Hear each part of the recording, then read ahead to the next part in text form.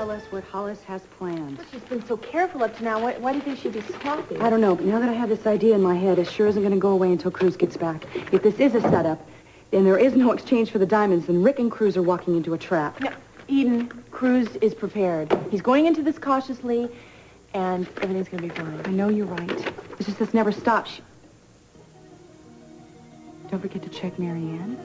What do you think it means? Who's Marianne?